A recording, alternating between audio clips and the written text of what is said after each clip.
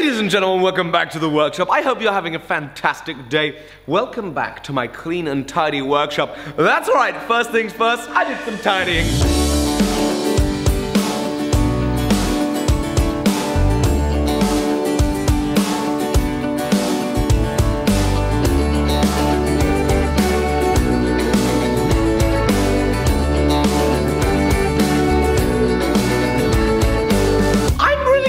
By the idea of having a great cleanup at the end of every project. A project's not done until we're cleaned up. Liam Hoffman's Egyptian Kopesh that we forged on yesterday's episode and the episode before, you get the idea. I have also boxed that up, and so that is going to be headed for its trip across the ocean to end up with Liam Hoffman. I can't wait to see what he makes from it. And today, what am I going to do today? Well, now this was last year, so a lot of you might not remember, but last year I made myself up a billet of United States flag Damascus steel and a billet of Union Jack flag Damascus steel. I often wonder why it is that I try and build suspense when the title has already alluded exactly to what it is that we're doing. Yes, that's right, ladies and gentlemen, we are going to be making some flag belt buckles today. Thank you very much for joining me. It seems more and more common for me to start these episodes in the bandsaw,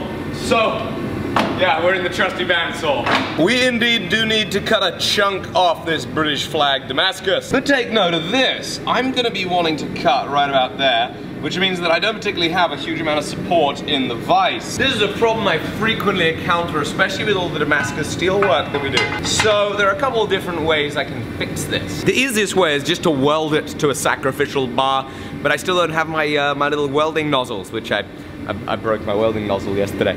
My bad! So instead what we can do is the following. We can lay our piece of steel here onto a piece of sacrificial angle iron. You see, I still can't grip it.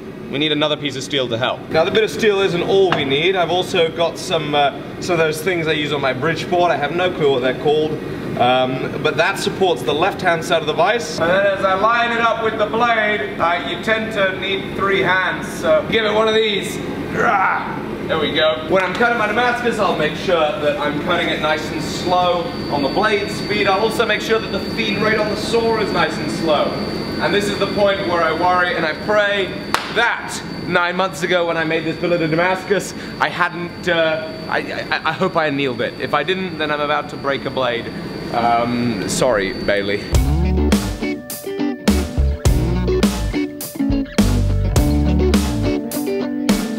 And we're through! Right, so what do we have here? We have British flag Damascus, we have United States flag Damascus. You'll notice we have a lot less US flag Damascus than we have British flag Damascus. Sadly, this is all I have left of that United States billet, so we're gonna do some extra drawing out to get this large enough for this belt buckle. This one's gonna be able to stay a little chunkier.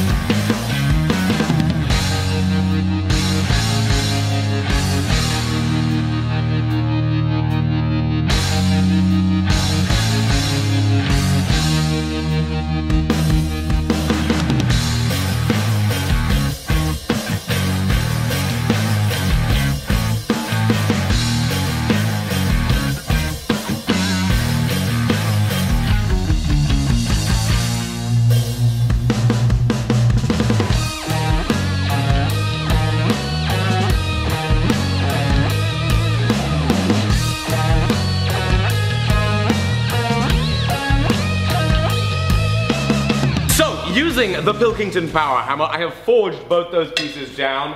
This here is the United States Damascus steel, belt buckle to be. It is gonna go in the fire. And here, the Union Jack. This thing is beefy. Thankfully, loads of stuff I can grind off there. That Union Jack, I didn't mention I'm sick.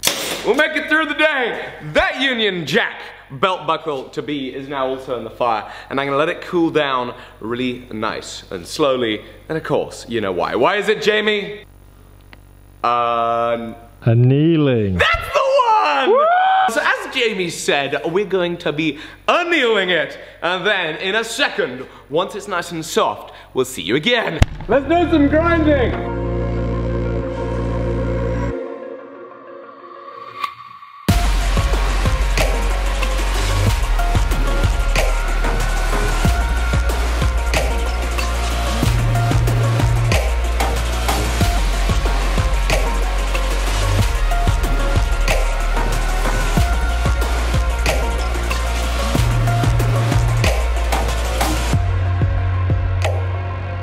Okie dokie, so as you can see, we're out of the grinding room, and what we're gonna now do is we're gonna go over to the ferric chloride, and we're gonna have an etch. Naturally, flags have orientations, and we wanna make sure that when these awesome belt buckles are they're on the belt the right way around, so we're now gonna etch them. This is just a little quick etch, it's nothing super serious, it's just so we can see the pattern enough to decide which side is which is the front, which is the back, which is the top, which is the bottom. Oh yeah.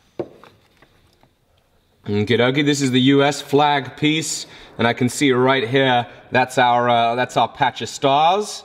This is the Great British flag. It's difficult, there we go, I've caught it in the light here. And the wide white stripe, top left, that's the Union Jack. That needs to be in that orientation. This needs to be in that orientation. What is the word when you stop an acid being acidic? Oh, well, I'm gonna get the acid off this. And some bicarbonate of soda solution. Yeah. So, I'm gonna make sure that I have a center punch mark on the inside top right. So, there we go. And I'll do the same over here on the Union Jack.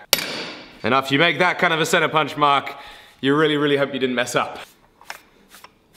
So the other benefit of having etched this is now with, that's not a Sharpie. With a Sharpie, we can now plot out exactly where it is that we're gonna bring the profiles of the belt buckles so that it best complements the Damascus steel pattern. What I can see right here is it looks like a little kind of pocket of stars does this. I'm just gonna kind of roughly get an idea of the proportions that are gonna make that look a little nicer.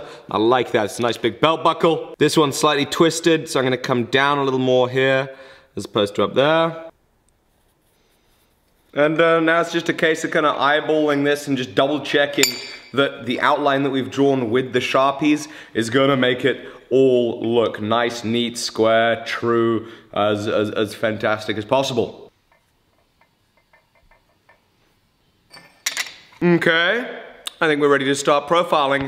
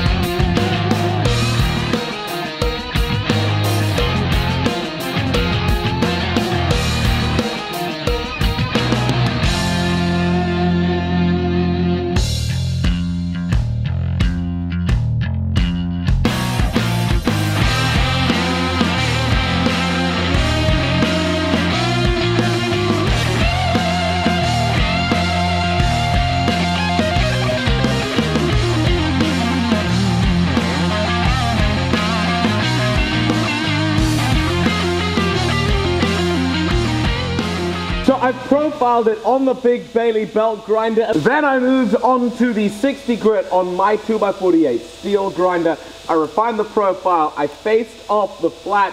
Now it's up to 120, and then on from there.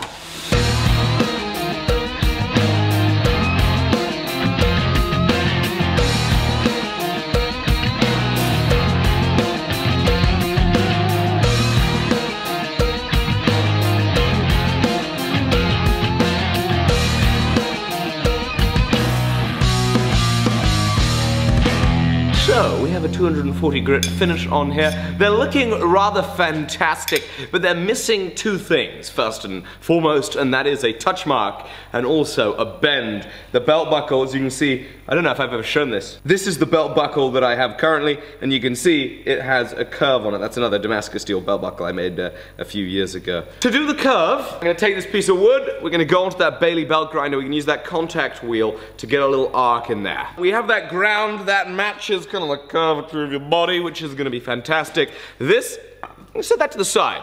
What we're gonna do is we're gonna take the torch and we're gonna heat it up with a torch because the torch doesn't oxidize very much. Each of these is gonna get touch marked in, for me, the top left, but for the belt buckle, the bottom left. I've made sure that the center punch marks allow me to be oriented. I know for sure that if I was lying down just like this on my anvil, I know for sure this way, it's oriented correctly, which is great. Once it's touch mark, I'll heat it up again. I'll take this top fuller, I'll take my hammer, and we'll then forge it into this radius, which is gonna be great.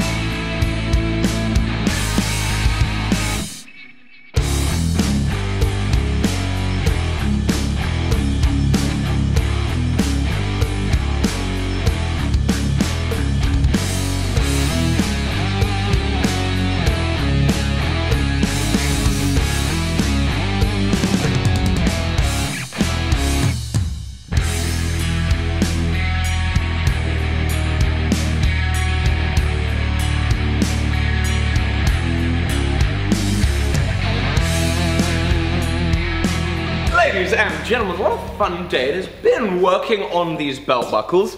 I'm gonna leave them to cool down. You, as you certainly remember a few episodes ago, my TIG welder, I dropped the torch and the nozzle broke and I ordered more and they came today. It's just that they're up at the reception because we don't actually get mail delivered here. You have to go pick it up. Fine, whatever it is. But that means that for today's episode, ladies and gentlemen, that is gonna be it. And I'm looking forward to seeing you tomorrow because these outstanding, these beautiful belt buckles are gonna be finished. I can't wait to get myself, I'm gonna get me a big Western-sized Union Jack belt buckle. Ain't that right? We'll see you tomorrow. Thank you, ladies and gentlemen. Hit subscribe if you're new and have a great day.